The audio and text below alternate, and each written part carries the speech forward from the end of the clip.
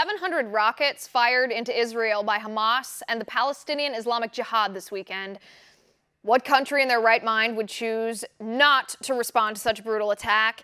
Yet, when Israel did what anybody would do, what any country has a right to do, the left freaked out.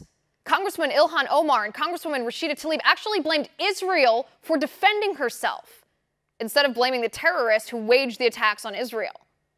So let me tell you what we're going to do tonight. We're going to show you how to determine who's right and who's wrong in the Israel-Palestinian conflict. Here we go. Who uses their children as human shields? That's right, the Palestinian Authority and Hamas. Who drops pamphlets to warn civilians to evacuate? Israel. Who hides their rockets in schools and hospitals? The Palestinian Authority and Hamas. Who gives medical care to wounded terrorists? Israel does. Who fires the first shot? Who escalates the conflict?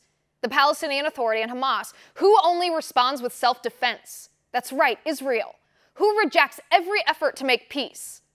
The Palestinian Authority and Hamas. Who is willing to make peace? Israel.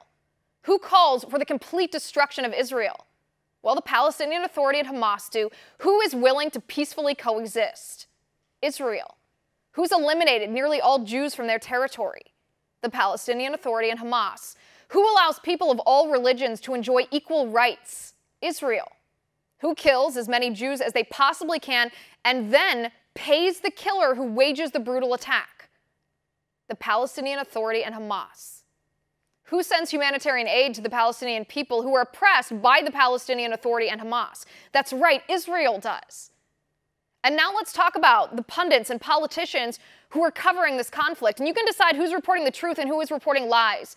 It was reported that a Palestinian baby, a 1-year-old, was killed by Israeli airstrikes in Gaza this weekend. But that report is false. The baby was killed, tragically, by a Palestinian rocket that fell short. Who originated this lie? Hamas officials did.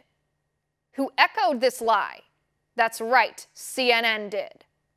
Who ignores the fact that the Palestinian Authority and Hamas oppress their own people? Who ignores the fact that the Palestinian people are facing a humanitarian crisis because of the Palestinian Authority and Hamas and not because of Israel? The mainstream media and the left. That's who.